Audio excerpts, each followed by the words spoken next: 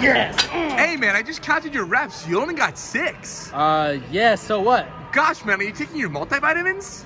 Not really. Oh, that's your problem, bro. You gotta take those.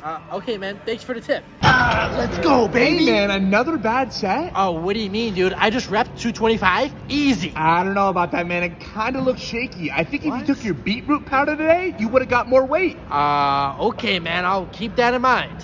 Jeez, man, really struggling today, aren't you? What do you mean, bro? James Charles has me doing 6 reps for 9 sets on every exercise. I'm doing fine. Oh, yeah? Does he have you taking fish oil pills? No.